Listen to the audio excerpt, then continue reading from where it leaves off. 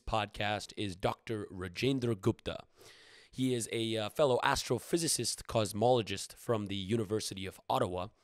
And earlier this year, actually, in July of this year, he released a paper that will be linked in the description below, basically making us question everything we understand about the current universe in terms of our models.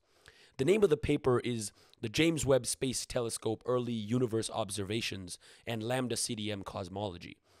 He actually didn't even know it was going to get as big as it did, because what it basically outlines is that using these new models that fit the new data that has come from the James Webb Space Telescope, that the age of the universe is actually twice as we think it is. So instead of the current 13.8 billion years old, he proposes the age of the universe as 26.7 billion years old. So in this podcast, we speak with him primarily about the paper and the models leading up to this paper. So yeah, enjoy.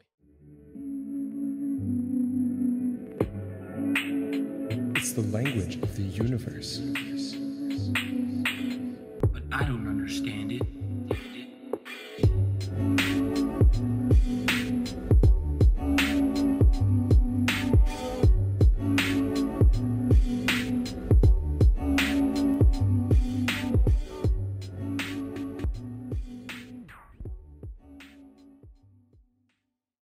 Welcome back to another episode of the Math and Physics Podcast. I'm your host, Parker. And I'm Ray, and we welcome you to episode number 114, where today we have Dr. Rajendra Gupta on the podcast here with us. So, Rajendra, how are you doing today, and welcome to the show? I'm doing great. Thank you very much for inviting on your show. Thank you. Fantastic. Yeah, I mean, we're very, very excited to have you here. So apart from being an astounding astrophysicist, the main reason of contact was your paper earlier in this year itself. Basically, I don't want to say redefining, but basically questioning a lot of our understandings of the early universe. And a lot of the current models that we have are kind of futile, maybe one would say, with the current new observations being seen from the James Webb Space Telescope that came out of your paper. So basically, we contacted you because of the popularity of that paper and obviously what that paper says.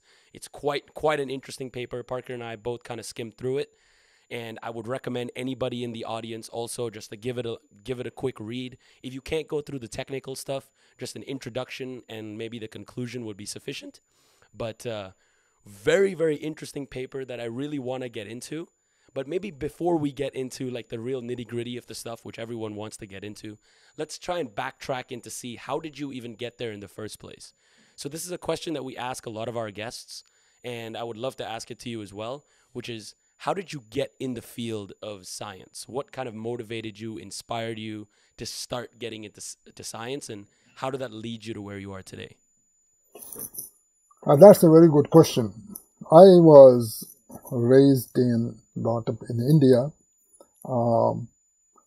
and there are two careers which parents will say you should choose, either go medical or engineering. Mm-hmm. So somehow I couldn't really qualify in any of the good engineering institution. I couldn't enter. So I had to continue with the science and biology. I was very interested, but I was not good at it. Okay. So if you don't get good marks, then you try to choose something else. Mathematics, I was okay. So I said, okay, let me try to pursue mathematics. However, I didn't do very well in physics initially because my teachers were always telling, every time they will go to a chapter and tell everyone, this is harder than the previous one. Now, I didn't understand even the previous one, so how would I understand the harder one next? So essentially, I thought I have to see what I can find which is easier. So I went and looked into something more ahead. Maybe there is a chapter which is easier I can understand. So I found some chapter which I could understand. And then when that chapter was getting taught in, they say, it is harder than the previous one. I say, if I can understand this one, then I'm sure I can understand other ones. And that's what got me interested in physics. Awesome. So you also mentioned that you took a look at biology. Was that even after realizing that, maybe I'm not getting the best marks, was it something that interested you more than physics? I wouldn't say that, but biology is all around you, so it is very intriguing. How it exists, what makes it grow, what is life, and all those kind of things. There's a curiosity, but then you have to go beyond the curiosity and see that what you can do, what you are capable of handling. And I obviously had more interest in the nature of things rather than biology of things, or something you might say. So I was more interested in physics. I didn't know it is called physics at that time when I got interested. Oh, okay. So it was just kind of exploring the mechanisms behind how the world works, and that's what got you into, saying, oh, let me understand maybe how the dynamics of objects, or wave dynamics, and then kind of spiraled into where you are now today. I did do a lot of engineering stuff too later on. Okay. Basic engineering, how to design certain things and all that. But that was not as an engineer, but as a physicist. How to improve something, as it exists. So I have done that kind of work. And not only that, I have taught engineering, by the way. At McGill University, I was adjunct professor. I was adjunct in electrical engineering there. Oh, wow. So I taught a lot of things in that field. So, but basically the background was a strength in physics. Right. Yeah. So how would you say your engineering, or your, I guess not inclination, but the fact that you did a little bit of engineering afterwards, how would you say that has affected your current understanding of all of your research? Has being in different fields helped you with this field? Actually, you might say all the fields create challenge when you want to solve certain problems. So my engineering involvement was not to design something which is conventional, but troubleshoot some certain things. If there is a problem, can you resolve those problems in some way? So there was a physics behind the engineering problems, not the engineering behind the physics problem. Although without engineering, physics cannot advance. Of course. We have to understand that. James Webb Space Telescope is engineering marvel. Right.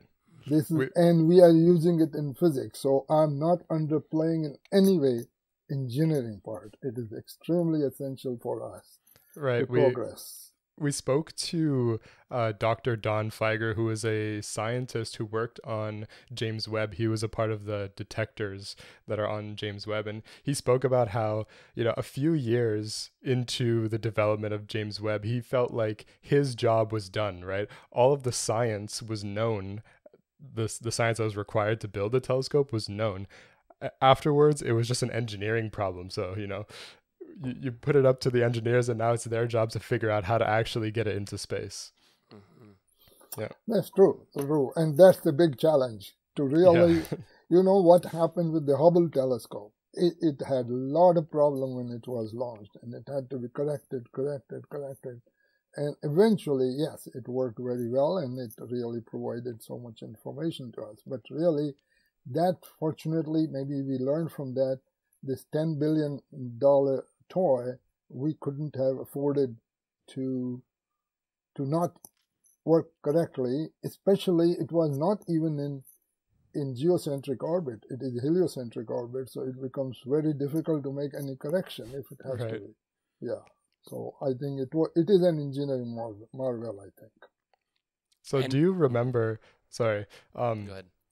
When the James Webb Space Telescope was being launched, did you have an idea for, some research that you would want to do with images that come from the telescope? No. No. No, not really. I wasn't sure, because I'm more interested in data which is already there and somewhat processed rather than starting from the raw data. Right. I don't have capability, and there's no significant program here. Actually, there is no program at the University of Ottawa in astrophysics. So I am alone with one of my graduate students, and some undergraduate students. That's all we have. So to really process the data from the telescope requires a lot of expertise, which we don't have. Right. So we are counting on the data which is available and somewhat processed, and people have already published work on that. So I took that data and did the analysis using. Sorry for the interruption, guys. This episode is once again sponsored by Brilliant. Thank you so much to Brilliant. Everybody keeps asking me, where can I learn more about math, physics, computer science, astronomy, and the list goes on. And every single time I say, hey, check out Brilliant. It is not like learning in school where they say, here's an equation, just go and solve it. No, the lessons are interactive, where you can actually go in and play with the concepts yourself. And personally, that is the best way that I learn and retain the information. So if you want 20% off your first year over at Brilliant, please use brilliant.org/MPP. The code will be in the description. Once again, 20% off. You can't find this deal anywhere else but here on the Math and Physics podcast. Back to the episode. So these early observations from JWST, this was already like processed data. Is that right? No, people were already, those who were involved in James Webb project. They were looking for the data as it was coming in, and they were processing, and then they were trying to put that into perspective. So this was already being published, Okay. So it came to my attention, and I do monitor the papers as they come out. Every day I monitor what is going on. So yes, so I was seeing what the problem they were having, why they were not very happy with the existing models, which were not able to able to explain their observation. And that was right from the very beginning. In July last year, James Webb started sending data, and soon after that, you could see the scientific astronomers who were involved with that were very concerned that it is not really delivering what they were expecting or what they were predicting from their models. So that was a very well-known thing which is happening. So a lot of papers were coming which were trying to explain it. There were others which were questioning those models and why these observations are what they are. Right. So are there a lot of papers coming out presently that are kind of exploring the same avenues that you have? Actually, they are trying to figure out what the problems are. What are the problems? Most of them are trying to find a way to explain these things using existing models. That maybe the parameters we used in these models were not right. We have to make some adjustment in these parameters. So most of these are like that, but many others are also of the type which are saying, no, you are stretching the parameter too much. Perhaps it's not really right. There's something is definitely doesn't jibe with the model. So that's the kind of, you might say, tussle or differences which are going on between astronomers at this point. But the models, I think the kind of model which might explain some of the things, I haven't seen something which can explain the problem the way I have tried to explain in my paper. That particular problem has not been explained, which will, actually I shouldn't say that. I came across a paper which explained the James Webb data. Okay. Okay, that was in around November, December last year. I came across that paper and explained that data. But as far as I could understand, this could not really fit some of the existing data which astronomers were able to fit. And they were very critical data. They should be, any model which wants to qualify for a serious model should definitely fit those data which are already explained by the standard model. But it could not explain that. So naturally, it came to me that perhaps we have to combine the two models. The model which explained the James Webb data and the model which explained the other data. Can they be combined in some way to explain both? Yeah, please ask your question. So when you, sorry, but when you see something like this and be like, oh, this data is just completely out of our current model scope, and it looks like we're stretching these parameters too much, as you mentioned, or we might have to make a new model. What's the first thing? I'm just curiosity. What's the first thing you do?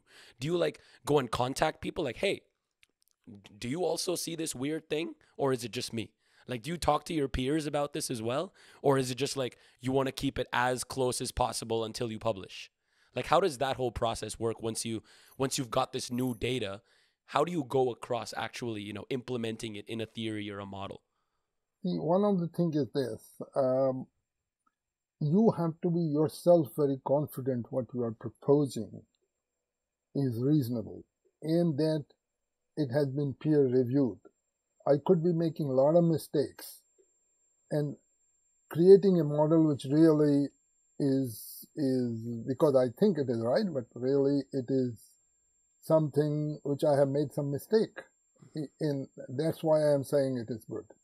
So I think before you can talk to people, and if I'm at Harvard University, where I have 200 colleagues who are working on that, yes, I will discuss that with them. But when I'm isolated, when I start saying something, nobody will believe. They say, we have so many people working on it, so what are you suggesting us? We could have thought of that too. But really, it's not that. This is normal process. I also get so many emails and so many suggestions and how they can explain everything in the world, because if I read all that, I will be not able to do any of my own work. Mm-hmm. So naturally, people who are at high places, they get a lot of such kind of inquiries. So best is to really first have it vetted by expert. That means you publish it in a reasonably well-known journal. Then people take it seriously. And then, even then they might not notice unless this kind of buzz is created, which our media relation people created. You wouldn't be talking to me if you didn't hear in the news this kind of thing, because you wouldn't be reading my paper. Right. There are thousands of papers coming every day. How many can you read? Right. Have you received any constructive criticism after publishing your paper that has influenced, the direction in which you're taking your research now? I have received very good comments. Even the referee, when he was reviewing the paper, he gave a lot of good comments. He or she, I'm not sure, or they, if you want to have gender neutral. Anyway, so yes, I have, even after this media buzz which was created, and there are a lot of videos I have seen, a lot of you might say, lot of news items, you might say, or some blogs or something in which people are writing about my paper. I have seen about more than 50 videos which have discussed my thing, and hundreds of other items. And yes, some of them are very good criticisms, which really helps me see what I should be doing next to really establish what I have done on a better footing. So yes, but a lot of them criticisms are because people have not read the paper properly. Right. I will give an example. People will say, oh, you have used too many parameters to fit the data. They have not read. I have clearly written in the table there, it has the same number of parameters, that is 2, as any other model which is being used for this fitting of this kind of data. But they don't. They think I am using whole lot more, because the kind of things I am doing, it cannot be perhaps done with 2 parameters. But that's the beauty of it. Although I enlarge the scope of the model by including the tired light, by including the covariant coupling constants, it does not increase the number of parameters. If it did increase, then it's not a model. It will not even, my peer reviewers of the paper will perhaps not process it. They perhaps will not publish it or allow it to be published. So that kind of thing is one of the things which kind of people misunderstand. So apart from like the misunderstandings because people haven't read it, is there any like actual backlash that you have received from any of your peers or any people that you know? Because this paper challenges, as I mentioned in the start of the podcast, a lot of fundamental ideas of our universe, right? So I would just like, such as your covariant constants. So I guess my question is, like, did any of your mates, tell you, oh, by the way, I think you might have messed up? Or did anyone give you basically backlash in a way where they've actually, informative backlash? Informative backlash is usually, I have some very important people who have read this paper. Brian Keating is one, for example. He's a professor of astrophysics at which university? Some university in California. I've heard the name. There are so many famous universities there, and I'm not remembering, but yeah. And then there's Avi Loeb, as you know, he's very well known. He's at Harvard. Right. He has provided some criticism. There are other people who have discussed this, and I think their concern have been of the type which I can easily answer. So they are based on one thing. Most of them are based on the fact that tired light, which I have used to hybrid it with the existing models, that tired light had certain definite issues. And those they are always trying to, tired light cannot explain the time dilation. It cannot explain the Tolman surface brightness. It cannot explain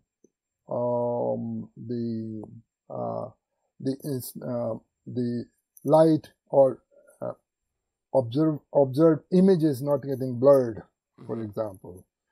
Because initially when it was proposed, all these things were not so significant because telescopes were not. And some of the things were not definitely, couldn't say that it is a problem. But as telescopes became more and more powerful, the entire light became out of fashion, you might say, or it couldn't explain the observations. However, when tired light was able to explain the JWST observation in one of the papers which I mentioned earlier, then it appears to me it has something which it can do. So it means maybe that you require more than one thing which is creating the redshift which you observe of the light. Not only the expansion of the universe, but maybe partly the tired light as well. So this is not new. For example, if you go back to the time of Newton, he proposed the corpuscular theory of light. The light travels as particles, and it prevailed for almost 100 years. But when diffraction patterns were observed, then they could not be explained so well without the wave nature of the light. Then for the following 100 years or more, it was the wave theory of light. Then people observed the photoelectric effect, and it could not be explained with the wave theory of light, because they tried to experiment assuming wave theory of light, keep increasing the intensity, and still there were no emission of photoelectron until some wavelength was reduced and frequency was increased to some level. And Einstein then explained it using the particle theory. Now we know, all of us we know, that all particles behave like particles as well as waves. Not only photons, but all the particles behave like that. So this way, I would say, when I invoked the theory which was rejected for almost 100 years, then I think it may not be totally unprecedented thing. It has been done before. Similarly, the covariant coupling constant. About the covariant coupling constant, this is another thing which people say. Oh, there have been so many observations, but nothing has revealed that these constants vary.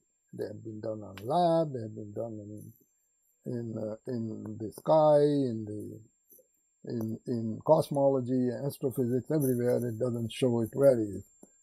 Yes, but they have assumed.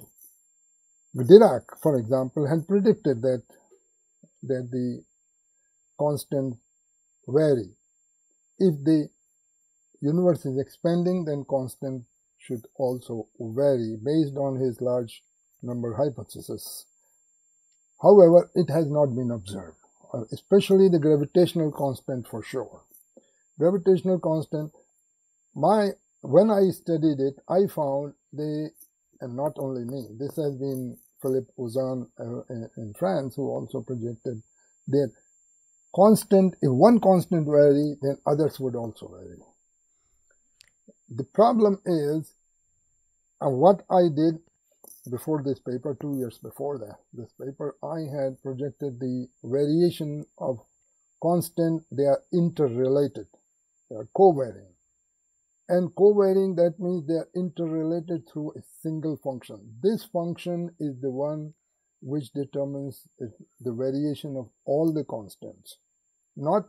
It could be squared in some places, it could be cubic at another places, but this is the function which is determining the variation. And I proved it based on the local energy conservation. It doesn't violate any of the symmetry which people talk about. As a result, when we came out with this thing, I show that these variations in any equation which we are trying to determine the variation of a constant, they are cancelling each other. Because of the cancellation of them, you cannot determine. Why? If you keep the speed of light constant, that means you are fixing that function which relates other to be constant. If that is constant there, that will automatically become constant in all the other coupling constants. Right. As a result, if you constrain one to be constant, then all will be constant. So you are wasting your time trying to determine it. So you have to allow all of them to vary. And when you allow all of the coupling constant to vary, you find in these, whatever experiment I could think of, I even went to the United States to National Institute of Standards and Technology, which is supposed to be the custodian of standards in the US, and they couldn't find any experiment which can determine this with the kind of accuracy which is required for, because they are not varying a whole lot, they are varying extremely small. Mm-hmm. Yeah, so this is another objection people have made, and rightly so. So tired light and covariant constant both have been rejected based on certain things, and I'm saying those things are not present in my model. They have been taken care of, and this is what has to be explained. But then they also tell what you need to do in order to convince the readers or physicists or astronomers that this is a genuine model worth taking seriously. That is, prove it on CMB, cosmic microwave background.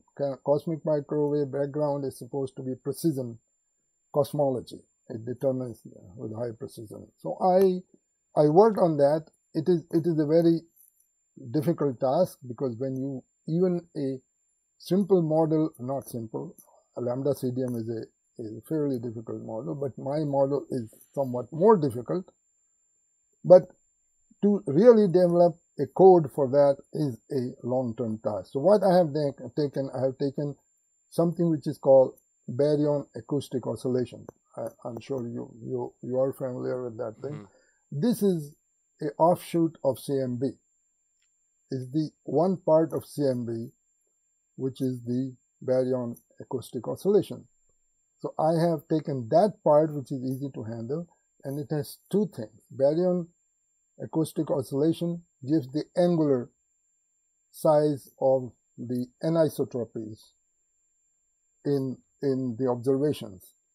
So I am able to match that, and those anisotropies also propagate in the formation of the galaxies or distribution of galaxies. So that one also I have fitted in based on the data which is available to me, and I find it fits that very well. So at least I can't say that I have done CMB completely, but at least there's a hope it will fit that data as well. Yeah, that sounds awesome. I had a question about the function relating all of these constants. Is there an analytical form to this function? Right, yes. That is to say, you can just write it down with a pen and paper. It's on yes, the paper. Yes, it's very simple. It has an exponential function which is asymptotically approaching in the past to a constant value. At this point, it is exponentially decreasing. So it has a value. Say, if you go in the past, its value for the speed of light will be about 4 times what it is currently is, and now at this point it is of course what you observe, which is the speed of light. But if you take the curve, it is asymptotically going to the 4 value, and at this point it is high, and it will keep increasing decreasing in the future. Right. So is there kind of a physical interpretation to, now you know that the speed of light, or you suppose that the speed of light was higher in the past.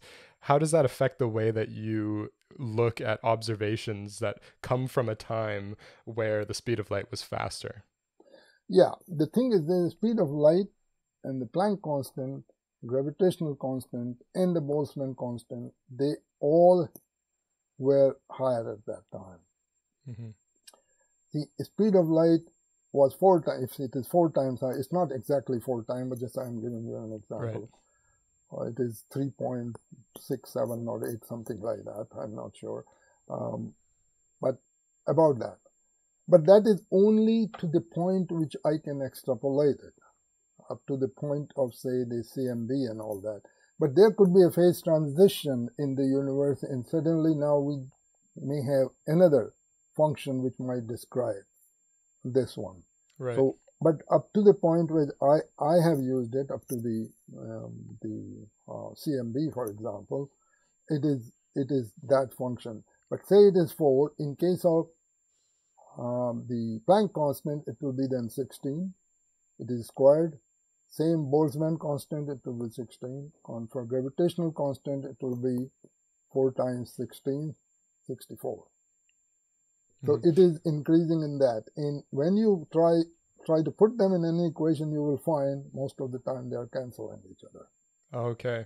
So the fact that, the CMB comes from the time of recombination, so it kind of acts as the smoke screen that blocks all information that comes from before that time. So this function describes the correlation between the constants up to that point, but any time before that, there could be some kind of inflection point that changes your understanding.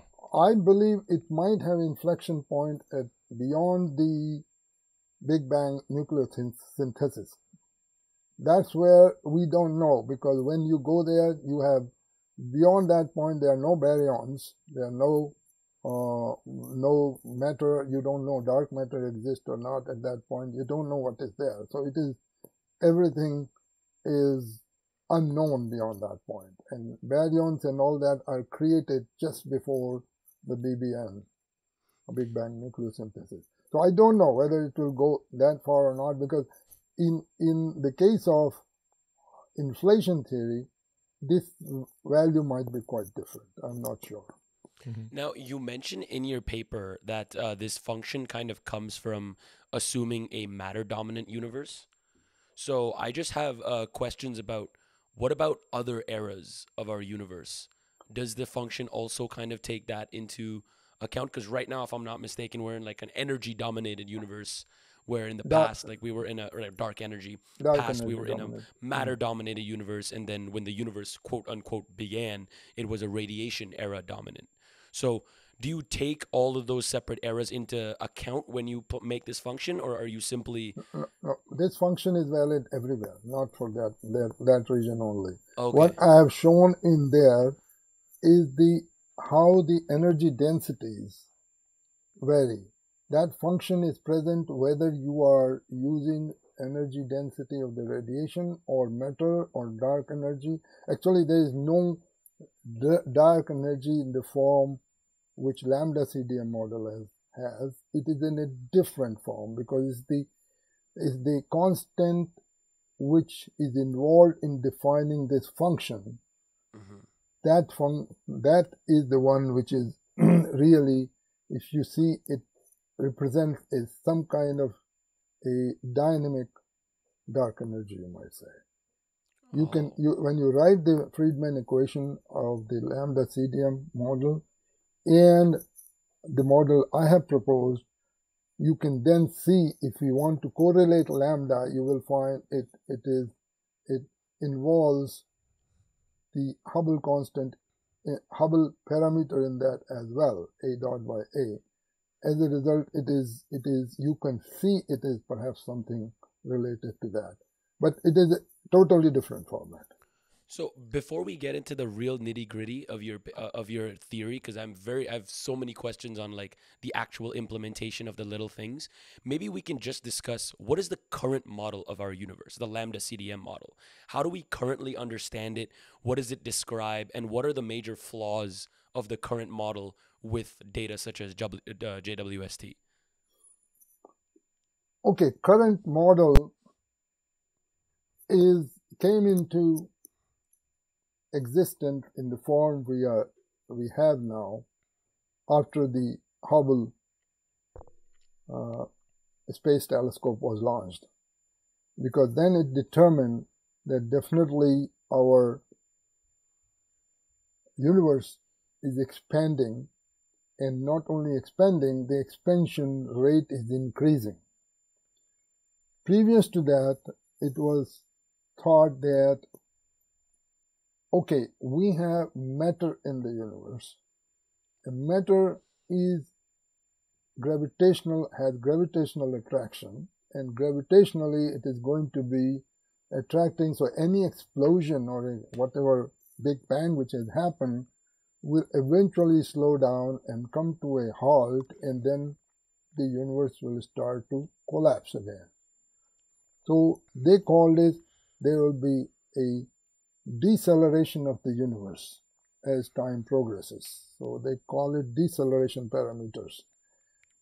But what happened that when we observed this, the data which Hubble gave, it determined that no, it is really expansion rate is increasing, not decreasing. So how do we explain that? That's where all the theories about cold dark matter, the dark energy, and all that. Dark matter came from another way, because some rotational curves in the galaxies, they were not able to explain with the observed luminous matter we had, or whatever other way we can account for the matter. They could not explain those rotational curves. So that's where people said there must be some invisible matter there, the dark matter. And it is 4 or 5 times the normal matter. Anyway, but this thing, other thing, but matter is, no matter what matter it is, it's gravitationally it is attracting. So it is still going to eventually stop the expansion of the universe, and it should start to collapse sometime in the future. So there should be deceleration of the universe, not acceleration. Come Hubble thing, and acceleration is happening, so it has to be explained somehow. So that's where they have to put in something which will be really countering the deceleration or attraction. That's where the dark energy came. Dark energy, which was introduced by Einstein and later on rejected by him, that was brought in to really save this model. And that's the way this model came. And since then, I think it is explaining most of the observation in the universe we have seen. So that's I could say briefly, what is the origin of that. So what are the flaws in the lambda CDM model? What don't they explain? I know very many famous things, like it makes up a lot of things like primordial black holes, and like for the early galaxies that we see in the universe, for them to make sense, we need to add a lot of these, how do I say, spices to the lambda CDM model to make it work. So are there, I mean, apart from these spices, maybe you could describe some of these famous spices that we need to add to the model, but apart from that, does it get anything just wrong? Or is it just like, we need to improve on it a little bit? Major problem comes in conceptually. What is this dark energy? What is this dark matter? Has it been detected? People have been trying to find a lot of ways to explain this dark matter. Maybe it is millions and millions and billions of tiny black holes which are sitting there around, and they might be creating the dark matter. But all the experiments which have been tried to detect that have failed to show dark matter. Same about dark energy. Dark energy is also something which is not clear where from it comes and why it is so much. For example, this dark energy concept, or lambda, presently, which is we are using now, constant value. Firstly, it is a constant value. Energy density of dark energy is constant. How can something remain constant when something is expanding? Where from this extra energy is coming? Okay, we know in general relativity and cosmology, energy is not conserved, so that's fine. Maybe it is drawing the energy from the quantum field theory's vacuum energy, which is an infinite source of energy. Maybe we should include that when we say energy conservation. But then, during the inflation period, the same kind of dark energy, which is responsible for this inflation effect, is about 100 orders of magnitude, 120 orders of magnitude higher, not 120 times, 120 orders of magnitude higher than this current dark energy. So there are so many things. It appears to a lot of people that somehow we are trying to fit the data by invoking certain things which are not correct. But at the same time, until we have something better than what we have to live with it. So science does not develop assuming everything you have done is wrong, but it is based on, you can throw it out everything, and then what do you have? Now, people will have 200 other models which partially explain this, partially explain that, but lambda CDM model is the best tool we have at present. There may be improvements, because what I am suggesting also in my theory is not lambda CDM is wrong, but it requires improvement. An example, simple example, I'm not comparing the level of those scientists who have done this kind of thing. Newton's law of physics, or dynamic or static law, all these, they are still very important in everyday life. You can't say, oh, Einstein has proven Newton's law is wrong, so you throw them out. No, we still need them. We always use them all the time. But if you are thinking of GPS, and if you don't make the corrections which are predicted by general relativity, you will be off very quickly from your GPS path. GPS will become useless within a day or two if you don't have those corrections. So, this is what I'm trying to say, that this is what I'm suggesting is an improvement on that, not basically changing completely the philosophy. Dark energy, yes, dark energy, maybe not in that form, but I'm bringing another constant which is defining this function, which covariant coupling constant thing. That itself, you can see, plays a role as if it is dark energy. Now, you can ask me why it is there, where from it comes. But it is maybe have more rationale, because you are now saying, oh, the constants are varying, constants are evolving. As a result, maybe the dark energy has some kind of origin from where it is coming, rather than just some fuzzy constant in an equation. Right. Does your model sorry, very, very quick question. Does your model just completely eradicate lambda entirely, or does it like vary other constants to eradicate lambda, or is dark energy still prevalent in your model? Lambda is not there. Lambda is not there, and that's the dark energy constant, right? If I'm not mistaken. Dark energy constant. But if you study the equation, the Friedman equation, then where the lambda would be, you find my constant is showing up along with something else with that. Okay, so it is not that directly, but you can definitely say, because it is behaving totally differently, because it is not a static constant as the lambda is. It has a dynamic nature in that. So you can correlate that, because when you write the equation, you find, okay, what has changed in this equation? So you can relate, but really it is not the dark energy in the normal sense. Okay. Right. Earlier you mentioned that people were trying to fit the data. That was the new data coming from the Hubble telescope.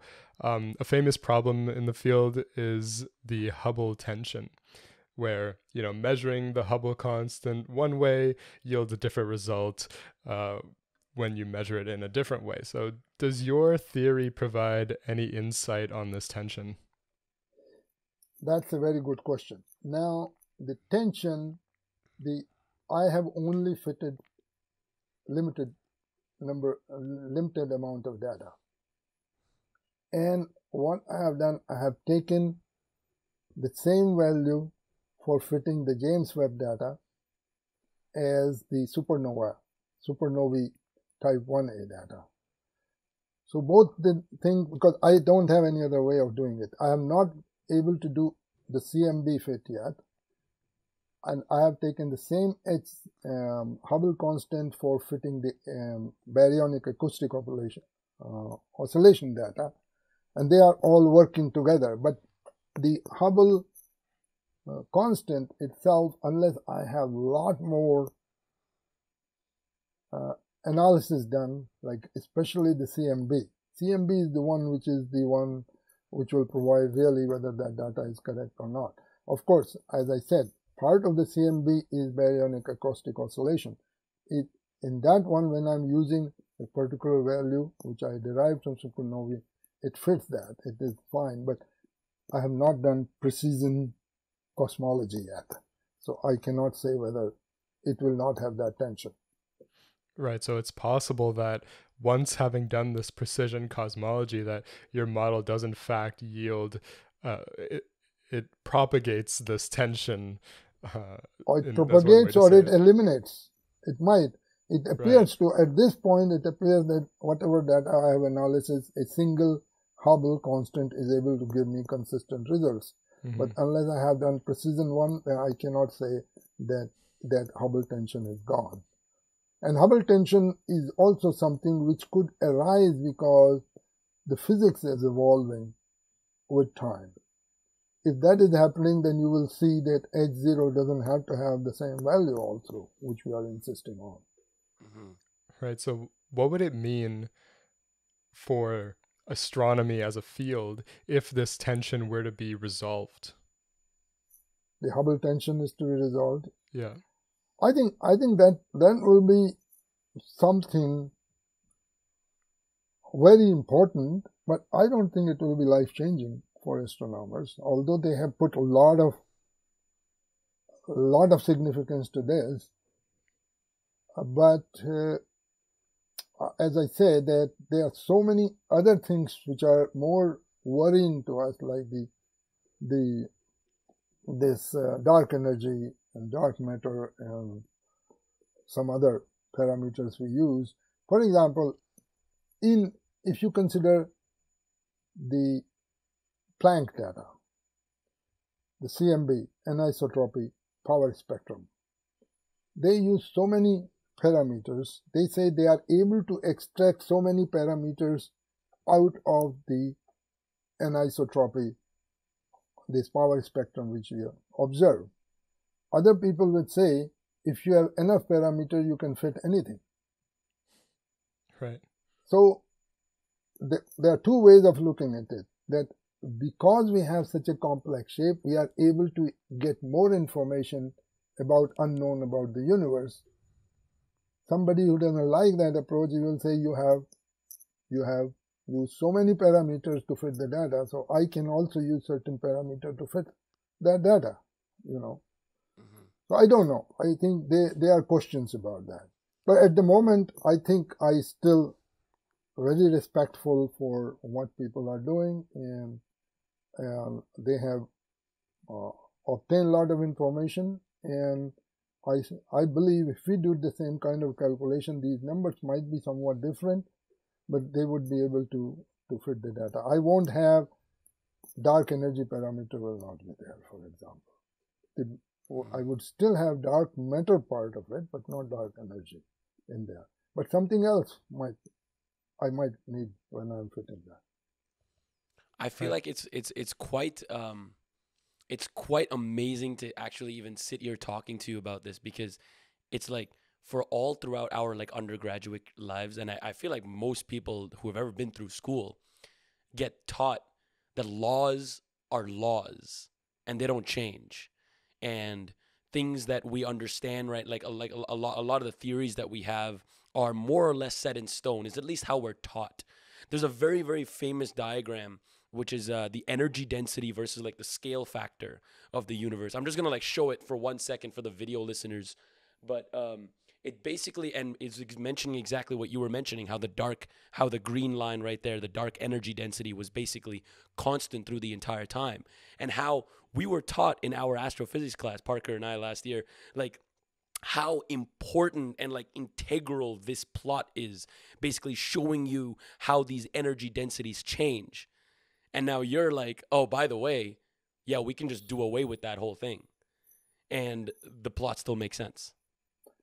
I think you have a good point, but at the same time, when you are a student, we have to tell you to learn something as if it is unchangeable. If we don't, then you will not learn anything. Then, once you have reached a stage, you have learned something, then you can think of changing it. You have to first learn the things, the laws, the way people have developed up to now with their talent or intelligence and standing on shoulders of the past performance and so on. But eventually, you are the one who is going to decide whether they are right or not. But if you are put in the confused state, oh, Newton's law, we don't know. Oh, Newton's law, they are not right. Or because you have already shown that they are wrong. Einstein showed it. So you would say, why you are teaching me this thing if it is not right? So I think we have to tell our students as if it is cut in stone. But I normally tell my students, see, this kind of the question you are raising, I will say, you are the one who is going to determine in future whether they are really right or not. Mm-hmm. Instead of telling them that they are right forever, I say these are right as we understand the physics now, or chemistry, or whatever we have now. This is our basis. But you may find they are not right. They are not good for everything. So you are the one who is going to be determining it, whether it's right or not. It Very seems as though professor-like answer. Sorry. it seems as though the more you look into the physics, right? You start off with Newton, then you go to Euler, Lagrange, general relativity, and it just keeps going. It seems as though things just get more and more complicated. Do you believe that there is, in fact, one theory that can explain everything, or are we always going to be chasing the next theory that can encompass even more and more as we set sights on larger parts of the universe? Yeah, we should ask that for Stephen Hawking. He is just no more, but really, he wanted to have a theory of everything. Even a movie was produced, theory of everything. You remember? Yeah, but actually, one of the things we see that things are becoming more and more complicated. You might say that at the same time we have more resources at our disposal, which allow us to handle such complicated things. So the universe is fairly complicated. Our job is to really understand it in as simple way as possible. So this is what we are, but a simple way as possible sometimes is, which we call Occam's razor, for example. The simpler the theory, better it should be. But really, we know you can't use Newton's law for GPS. Most of it is still Newton's law. Your center line is still being running around with that, but you need those corrections to be done for it to work properly. So I think my position is, yes, it is becoming more complicated, but then we have tools at our disposal to handle those kind of things. Example is, now I don't have to calculate Christopher symbols with my hand, which I did when I was, because there were no analytical tools available to find it. So when I was young, I had to derive all the Christopher symbols manually. Now I put Maple or Mathematica and I get those Christopher symbols in my hand. Einstein equation, I can have any kind of metric. And I can plug that in and I will get the Einstein equation based on that, or the Einstein tensor from that, and Christopher symbols, all the things we will get, Ricci symbols, everything I can get from that. Previously I had to do, means I wouldn't even dare to do any too much complicated, because Einstein theory itself is already complicated. Now I change the metric to make it more difficult. And this is the challenge, because I change the metric. In my case, if you go, the metric is different. In the metric, the speed of light is dynamic. As a result, it's not constant. It's not sitting there. So my metric is changed there. Not only that, I am also measuring the distance using the speed of light. So distance is also becoming dynamic. So that metric changes. As a result, Einstein equations become different. As a result, your Friedman equation become different.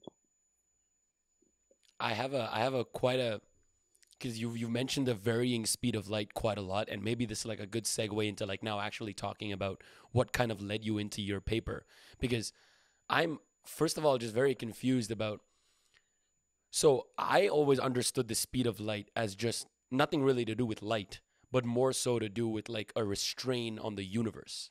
Like this is the speed limit of the universe. It has nothing really to do with light. Again, correct me if I'm wrong, but how do you view the speed of light, and how do you explain that it is dynamic in the sense that it is changing? What is actually changing? Okay. Speed of light, constancy of speed of light was derived by Einstein from Michelson-Morley experiments. Right. If we go back that and we say it is constant, yes. And you know very well, and you have studied that too, I'm sure, that a special theory of relativity is locally applicable, not generally applicable. Generally applicable is general relativity. So when we say that speed of light is evolving, locally is still constant. But that locality itself is moving with time. As a result, to keep that light fixed, which we have observed today, that locality is not the same in the past or won't be in the future. So can be evolutionary without violating the Lorentz invariance. So what do you picture when... Okay, that actually did answer a good question. That actually did answer a good part of how do you explain the varying nature of the speed of light. But I guess this question might be a little more philosophical and is very dependent on how you think about it. But it's like, what is really the speed of light? Like, what is really being restricted? Is it these massless particles in space that just have this barrier that can't go faster? Like, how do you look at it? Because personally, again, maybe you can give me your 2 cents right after. Personally, what I just mentioned, that's more or less how I view it. I more or less view it as like the Higgs field is like a deterrent. It's like a decelerator, and any particle with mass is like getting decelerated by that field and like can't go to the quote unquote fastest unbounded speed. And anything that doesn't interact with the Higgs field, such as a photon, can simply pass by it. But then there arises so many questions about, well, why is it as fast as it is? Do you have any, again, these are just philosophical, just how you think about it really is not really a fundamental right or wrong. But do you have any insights, any ways that you think about this? I think you have brought in something very interesting. We have studied a terminal velocity of particle in a fluid. Okay. Mm-hmm. For example, if you have a particle, you drop a particle in a fluid, it will accelerate up to some point, then it will achieve a constant velocity. That is the terminal velocity. So one way to see it, okay, we have some kind of cosmic fluid in which the photons are traveling. And photons are trying to go the maximum speed, but they can't because there's a cosmic drag on these photons.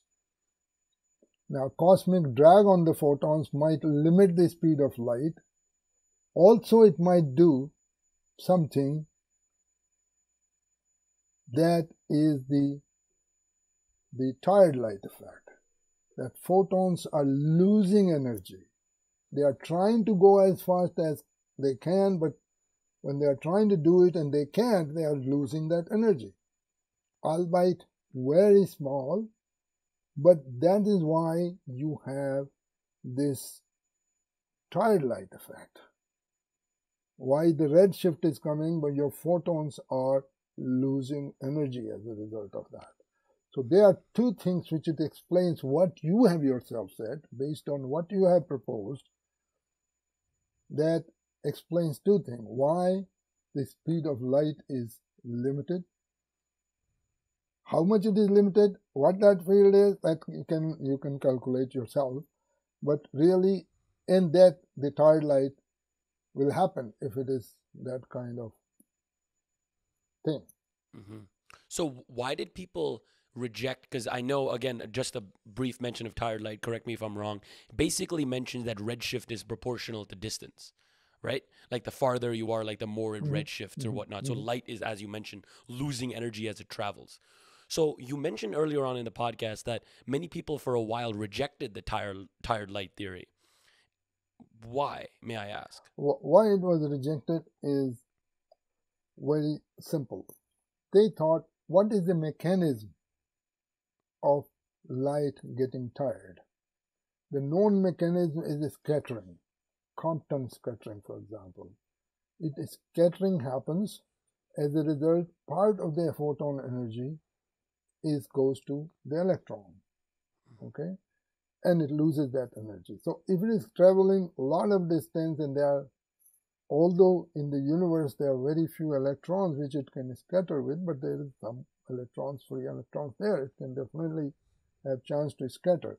So scattering was proposed, Compton scattering or Thomson scattering, you might say, at that energy. it was proposed as a mechanism of losing the energy. And if you have a scattering, that is going to cause the blurring of the object from which the light is coming. That is one thing. Secondly, that formula which was derived for this tired light was okay to fit when the redshifts were very low, because all of the formulae, they reduced to a Hubble formula in the very low Z or redshift range. But when the more distant objects were observed, then they could not fit the tired light model. Oh, That's the reason it was rejected. so your model works, is it because I believe in your paper you proposed two models. You proposed the covariant coupling constants with the tired light, and you presented another model with the tired light, right? You presented two. So was it that those additional models that helped the tired light to work, or why did you use tired light if you think that it tired didn't light, explain? I used tired light because tired light, despite the fact that it could not explain the redshift of the supernovae, it was able to explain the James Webb observation. So if it can explain James Webb and it cannot explain the earlier one, so maybe you need a hybrid of the two models. So what I did first thing what you would do, you would take the tired light model and combine with the lambda CDM model, which is the standard model, everybody uses, and see whether this hybrid model can explain supernovae data as well as the James Webb data. But it couldn't. That's when we say, okay, I was already working on the covariant coupling constant in another context, and then when I said, okay, let me try to combine the covariant coupling constant with the tired light and see what happens. And that's where the surprise came. And the surprise was that everything was kosher except the age of the universe. But age of the universe, by the way, when I used lambda CDM model combined with hybrid, it also increased it. It increased it to about 20 gigayears, not 26 gigayears, 26.7 gigayears. So I know that there are some important, fundamental eras in in our universe, such as the such as recombination or matter radiation decoupling. And all of these things, or at least how we learned it in class, occurred at specific redshift values. Like, for example, I believe recombination was 1100 or something like that. Like, they all occur at certain redshift values. Now, in our understanding, with the current understanding, the redshift value is linked to some certain value of time period of the universe that you have now extended by quite a lot. So how does that get affected? Because my current understanding is that only like a couple 100 million years after the Big Bang is when all this stuff decoupled. But now you're saying that the universe actually started 10, 15 billion years before that. So how do those redshift values change based on your model, or how are they affected by your model? Yeah, actually recombination still happens at redshift 1100 because you need that temperature there of 3000 Kelvin. Okay. So 3000 Kelvin will happen at the redshift of 1100. But then when does 1100 happen? Right. That's very important. Exactly. Did it happen at 380,000 years after the Big Bang or much later? So I have produced many curves in there. I don't have out of my head what it is, but yes, there's a change of timeline. Redshift versus the age has changed dramatically. For example, just recently I had somebody asking me about the cosmic dawn time. Cosmic dawn time is when reionization started of the universe. Okay. Mm-hmm. So cosmic dawn time at presently is considered from about 1 billion years to perhaps 50 million years duration in that period. And the redshift is considered to be from about 15 to about 7 or 8. Say 10. Let's consider a value of 10. Sure. Okay. If you consider in the new model which I have proposed, this will happen at redshift 100. So you won't see the cosmic dawn type characteristic which are predicted by lambda CDM model until you can observe down to or up to z equal to 100, redshift 100. Actually, I had somebody who has done this kind of work, and I have some correspondence, and he asked me this question: when cosmic dawn will happen in your model? So I wrote back to him. He's from Harvard, about this thing. So I said, yeah, it will happen at this. So essentially, you have a long way to go before you will see the universe is really evolving the way. So you have a whole lot of more time to build the galaxies. So a product of your research is that the age of the universe has been pushed back. You say, okay, now the universe started 26.7 billion years ago. What kind of uncertainty analysis have you done on this? So is it maybe like, yes, it's 26.7, but the error bars are huge, right? So really we don't know. Or were the results pretty precise? No, if we increase the error bars, then you cannot fit the James Webb data. So okay. What I have done, because of the parameters I'm using in here, are the two parameters I have to determine. One is the parameter which determines the covariance constant, that function, which is I have called alpha. I shouldn't have called alpha. Alpha is normally used for fine structure constant, and some people say, why did you use alpha? I said, I happened to come into my mind. I never knew that this paper will become important enough to get this kind of questioning. So it came to my mind, and I said, let me put some number, some parameter there, alpha. So alpha instead of lambda. We don't have lambda here. It is alpha instead.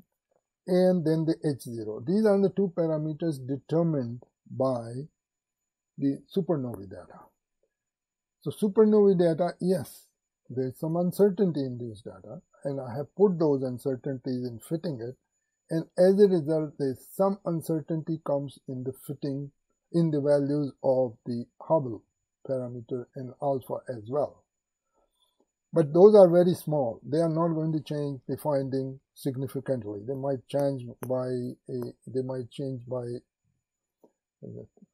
1 million, 2 million, 5 million years, but not a whole lot. Those are very small. Oh, wow. So that's fairly an accurate result then. Yeah, it is fairly accurate that way, if it is. So I'm assuming the goal of your paper was not to change the age of the universe, right? It was to better fit the data that you saw from James Webb. Could you maybe take us through, like, I know you already mentioned very briefly about how you received the data, you saw the process data one day and you're like, oh, a lot of people are having these concerns, maybe I can apply my own models on it. But how does how do you like think of that over, how do you say, like, I'm kind of getting lost in thought here. It's mainly just trying to understand how does the process work of you taking data and actually starting being like, okay, this is what I'm going to do. Do you lay out a goal that you have for your paper, and then does the goal change over time? Or did you always know what you wanted to do from the very get-go? See, goal of the paper is not to fit the data in one way or the other. Goal is to see whether the new model can fit the data. If it doesn't fit, that's the way it is. So, for example, first thing I tried was to fit with the lambda CDM model and tired light because they are well known. This model lambda CDM is, so why should you reinvent something? Just try to hybrid these two. And then I couldn't fit the data. James Webb data I couldn't fit. I could fit the data of the hybrid model, could fit the data from supernovae or Pantheon plus data they call it. I was able to fit it very well. All the 4 models which I have tried with and without the tired light were able to fit the data very well. So they all qualified to be tested further. That is, to me, is the basic qualification. If it doesn't fit that data very well, then I think you are wasting your time. Then I tried lambda CDM hybrid model with tired light. It didn't fit James Webb data. And I said, okay, it doesn't fit. Then I have the covariant constant model combined with the thing, and it happened to fit the data very well. That was a surprise to me. And even if it didn't fit the data, I still would have published it. That this is what we have tried and it didn't work well. Even though if that was the case, nobody would notice. Oh, you don't fit the data, so what's your age? Whatever you have determined is useless. For example, 20 billion years, which is determined by lambda CDM model and the tired light model combined, is useless. And if I presented that result somewhere, oh yeah, it doesn't fit the data anyway. What's the use of having this extra age? Nobody would notice it. But because it happened to fit the data, and because it has given a age which is so much larger than the currently accepted value, suddenly it was. And because our media relation people were able to pick up that and knew what the hook is for the media to really get attracted to, they knew how to get other people attracted to. That's their job. So that's the way it got so much publicity. I never expected that. To me, it is just, I have so many other papers published in the same journal, nobody would notice them. You didn't even mention the whole age of the universe in your paper. Like in the title, the title wasn't even, it was nothing to do with the age. It was just early observations. It doesn't even talk about their hybrid models. It doesn't even talk about covariant constant, nothing. It's just a very benign title there. The media really took it off. Is the attention that you're receiving for this, is this something that you're grateful for, or is this something that kind of fell upon you and now you have to deal with it? I think it's two things at the same time. Okay. One thing is, yes, I'm grateful for it, because otherwise my research will never be noticed. But at the same time, now I am under pressure to really deliver. Right. And some of the things I'm not as good at, but I'm trying to do it because I have no team. It's not that I'm 20, 30 or 40 people who are associated with me and we say, oh, I'm not best in this. Can you do this for me? Let's look into it together. I have to do those things which I'm not good at even now. So for example, bow I can do, baryonic acoustic oscillation. That's fairly simple, I can do. But doing CMB, I and my student are working very hard. The problem is even the lambda CDM model, which is relatively straightforward, is difficult to do. Now to modify those equations, there are hundreds of equations and perhaps 30, 40, 50,000 lines of codes. To really have all these things done by limited number of people, me and my student, graduate student, is challenge. It's really challenge. I'm hoping through the podcast like yours and media publicity, some people will notice that, okay, maybe we should get involved and see maybe what he's saying makes sense. Let's try to do it. But most people, what we will do, as many people, critics have done, if they don't understand the paper properly, they only find what they appear to be superficial problems, like tired light had these problems, so your model should have this problem, and because constant variation could not be measured on gravitational constants, so how can it be there? So all this kind of criticism, most people will try to prove that I am wrong rather than I'm correct. But I'm hoping that a few people might come out who say, okay, let's try to see. Maybe something serious exists here. Right. I must say it is very impressive that you've been able to do all this in a department of one. Yeah.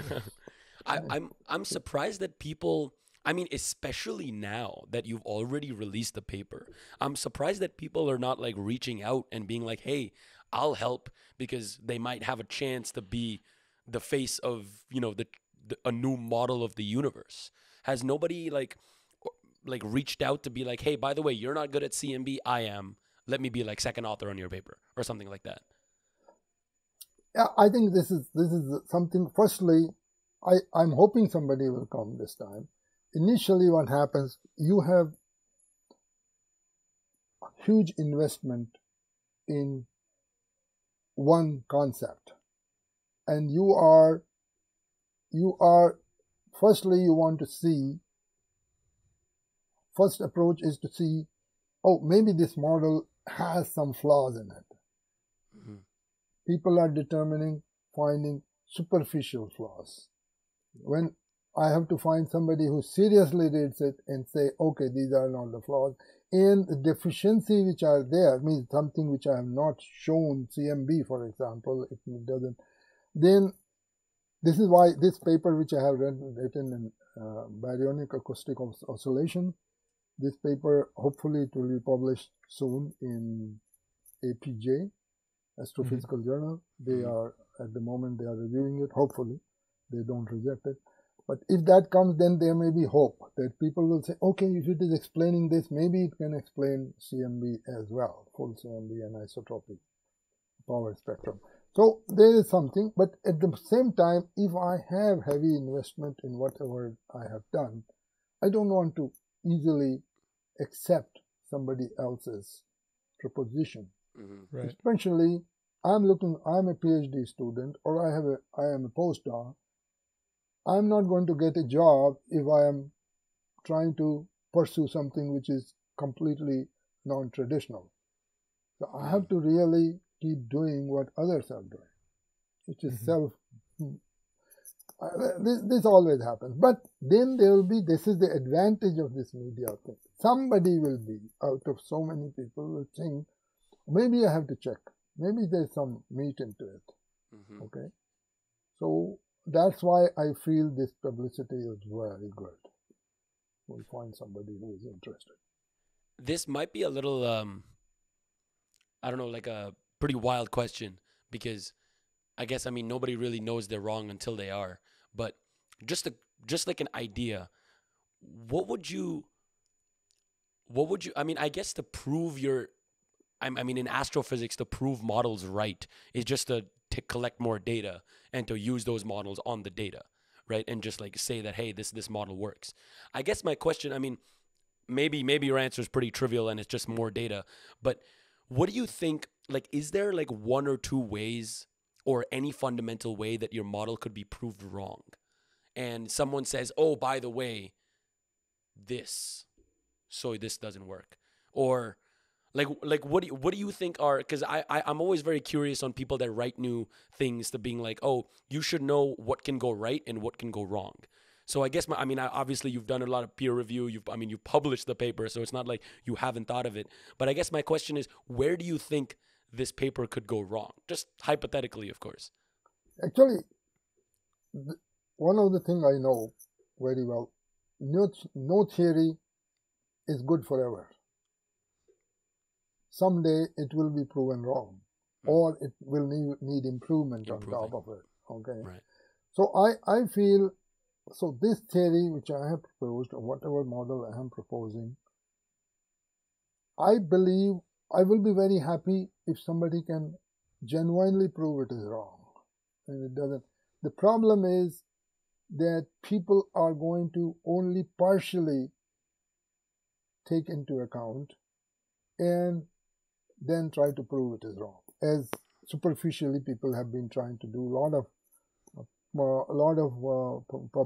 publication or blogs or articles on the web I have seen which are criticizing this on superficial basis, like, oh, there are too many parameters in there. We have already proven that tide light has these problems. So how can this model be?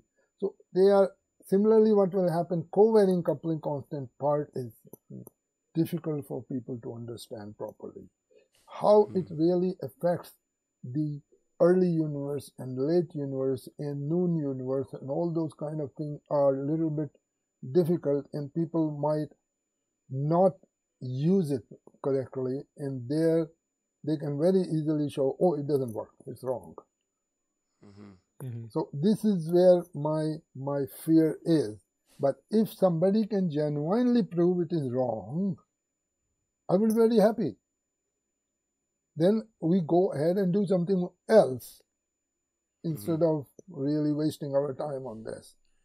Right, and if somebody does genuinely prove it wrong, it also shows that they've really taken the time to fully consider what you've put on the table.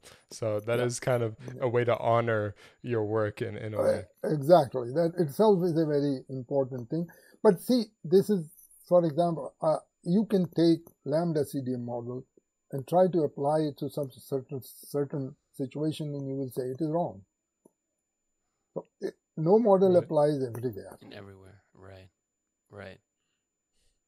That's why you don't have theory of everything. Right. That's why you don't have a theory of everything.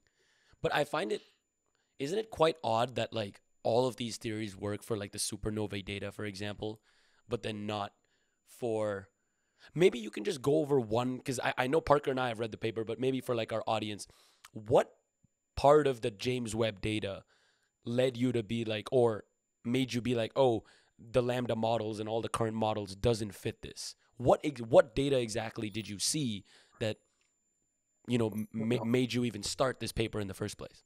Yeah. See, what we measure in the sky is not the size, physical size. We only measure angular sizes. Right. Now, this is the angular sizes are then used based on the model you have to derive the physical sizes. Now, when these angular sizes which were measured by James Webb telescope were fit in the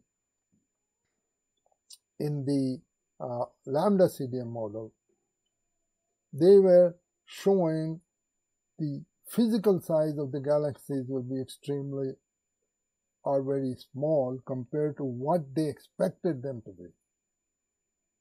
Physical sizes should be, because the way angular diameter distance appears, it will show the physical sizes to be much larger. So when you say expected them to be, sorry to cut you out here, but when you said expected, where do they get that priori information from? Like what do they expect? Using their model, they would say this should be the size of the object at this particular redshift. Angular size should be this much if the physical size was that. If I'm seeing a well-evolved massive galaxy, I would see its size should be at least 10, 20 kiloparsec. Okay. Now you are seeing it to be, it turns out to be much smaller than that. Based on your model, then you are going to say, why it is so much smaller? Why it is so much smaller? So you are thinking it is much more compact than it is, really.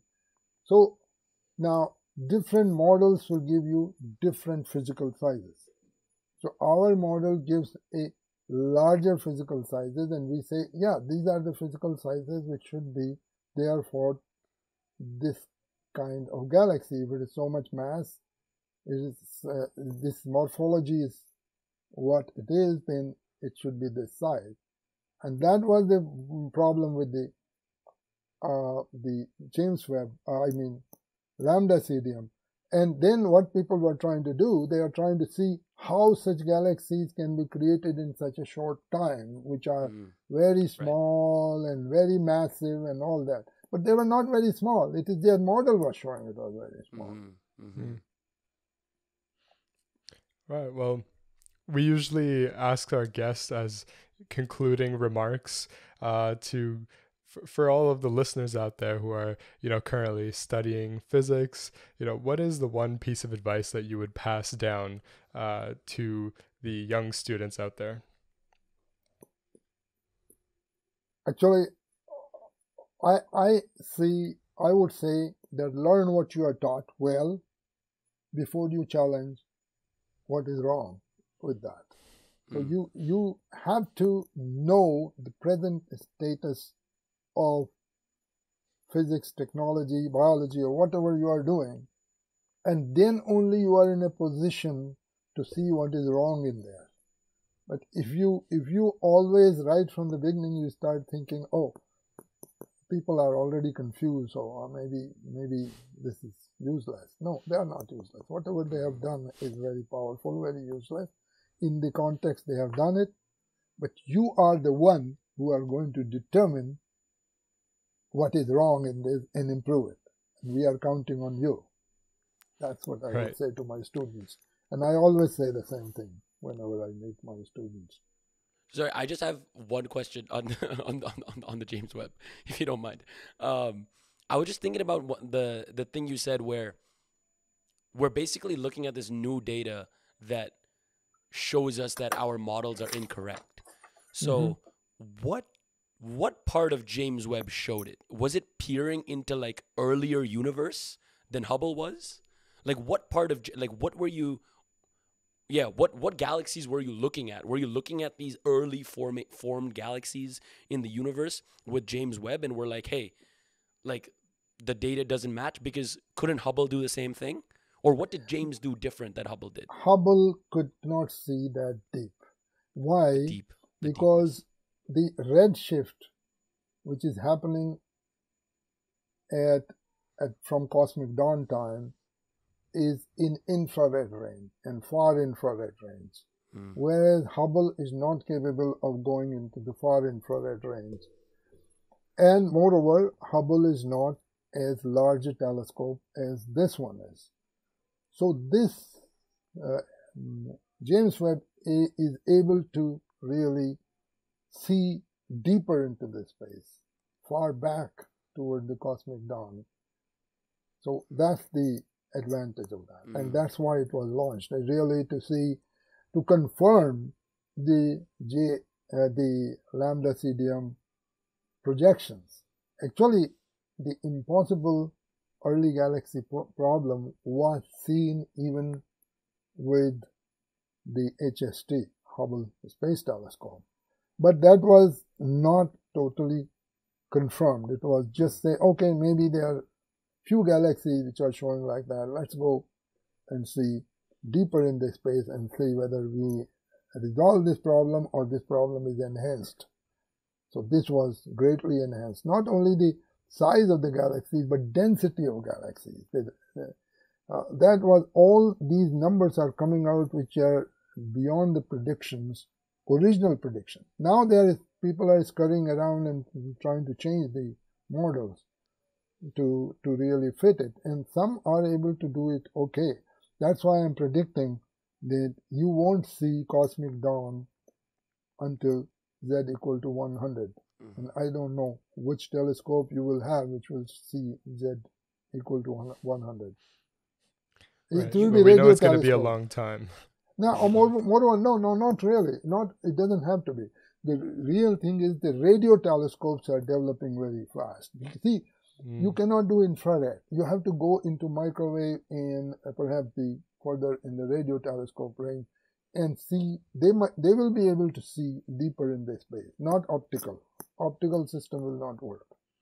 Right, and there are observatories being built right now, like the square kilometer array that will be looking into the radio universe. They are the kilometer thing, but they can be space. These telescopes are being built for the space, in the space also, not only in a geocentric orbit. They have plans of even heliocentric orbits. So there are a lot of things which can be done with that. So, but I don't think they will be able to have. I don't know. I'm not really knowledgeable so much about the the capability of these machines in studying the morphology of galaxies. They might be able to determine something, but I don't know whether in detail they can do so. I shouldn't be really commenting on that. You mentioned that you were shocked when you saw that the covariant constants model plus the tired light model kind of worked. My question is, I guess, like, what did you think about that whole thing? Because it's kind of like, what's the word for it? Like eerie that you had just worked on the covariant constants model before that, and this new data comes out and you apply it on it, and boom, it gives you like the best data fit ever. Do you think that like that could be explored with other theories? Like how coincidental do you think that is?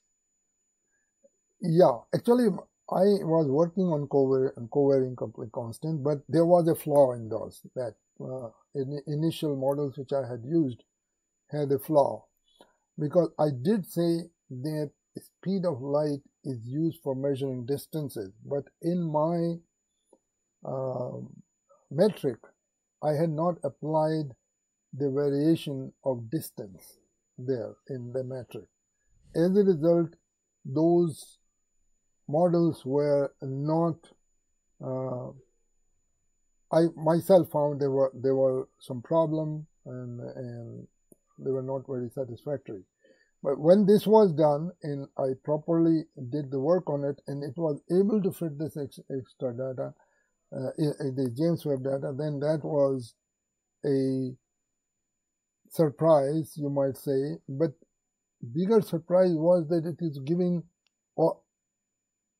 age of the universe was turning out to be too high. That was my major problem, which perhaps became an asset in the right. Right. If you consider in the retrospect, but really at that time that was somewhat of a concern to me. But then, I have seen so many other models which I have worked with. They all give different age of the universe. So I said, so that's not a big deal about, perhaps. Do you have maybe any concluding remarks on? I feel like we've covered majority of your paper. Why you tackled it, how you tackled it, the models you used, and what it showed at the end of it. Do you maybe have anything you want to leave the readers with or leave the listeners with about your paper? Anything more maybe they would want to explore after reading your paper, or just anything specifically about your research, about you, that you just want to leave everyone with? One of the things I just want to say about this, that if you want to do anything further about what I have done, then try to take it as a whole rather than in pieces. When you take in pieces, you are not going to get proper results. You have to take as a whole. For example, I have people criticizing the paper that, okay, if the age can also be determined with the age of the globular clusters. Globular clusters are the oldest cluster. They are supposed to have been created. Many of them have created at the time of cosmic dawn, you might say. So their age should reflect the age of the universe as well. But I would say all these models, they are astrophysical models. They are dependent on the model, and people have adjusted the age of the globular cluster or some oldest stars based on the constraint on the age of the universe. So whenever you get too much of age of a cluster or a star, you say, oh, it must be wrong. I have to adjust the parameters to make sure it is within 13.8 gigayears. When 13.8 gigayear was not established and people were uncertain about the age of the universe, 7 to 20 gigayears, they were saying before HST, Hubble Space Telescope, they were seeing, or maybe there were a lot of predictions about 16, 18 gigayears of the age of certain stars. But gradually they were all made to fit within the 13.8 gigayear. They modified that. Normally that's what you would do. Maybe something is wrong in my model. But now that constraint is not there. So recently, somebody published a paper. Actually, it's not published here. It's in the archives, Cornell preprint server. When he read my paper, he was getting age of global clusters of about 18 gigayears. And he said, oh, it must be wrong. I can't believe, how can it be? So he just put it aside. When he saw my paper, he immediately wrote that paper and sent it to the preprint. He said, no, I think it may not be completely wrong. Mm-hmm. So I think this is where my suggestion for anybody is, you want to study something new and you want to say this is wrong, please study it in full and try to apply it in full, not piecemeal. That's my concluding remark. So in a way, you're leading the charge for other people who have had results and, computed the age of the universe and said, this doesn't line up, so I'm just going to throw it away. But in fact, maybe these results are useful in a way. So that's it's kind of a great thing that came out of your work. But yeah, we thank you very much for taking the time to come and speak to us today. It was awesome to get to learn about your work. Thank you very much for inviting me on the show, and I'm grateful that you gave me a chance to present my work. Thank you. Sure. I hope every listener of this podcast listens to this and does more research on the things that we've spoken about. I know there are a lot of terms that we didn't go into grave detail about. Some we went into technical detail about and whatnot. But I think the whole point of this podcast, like I've said on a lot of previous podcasts before, is to make you interested in the subject. I think everybody is interested in the age of the universe. I mean, who is related to astronomy? So I feel like if you're even mildly interested in the things that we were talking about, go research them yourself, go look at it yourself, because that's all that this is really, insinuating you to do. And I feel like you've really given us the opportunity to do that. The amount that I've learned about just how we've been thinking about the universal models just by reading your paper and talking to you today has been quite eye-opening for me. And we really hope to speak to you next year after your Nobel Prize, because I seriously feel it. If more data comes out with James Webb, which I'm sure it will, and this starts fitting it better and better, who knows, where do you think this will go? Do you think this can become like a staple? Again, this is a very vague question. This is a very up to you, however you want to answer it type question. But where do you think this theory can be taken? Do you think it can be the next theory, or do you still think that people should be continuing to improve it here and there with a little bit? I feel that it will depend on how many people get interested. Like your listeners, I would say, if they have any confusion, they have any concern, they write to me instead of relegating it into a dustbin or something. Mm-hmm. If you have some concern that you feel we have not tried to answer, or this doesn't have, or you are interested in doing further work and you are qualified to do that, yes, contact me. There might be some possibilities, with working together.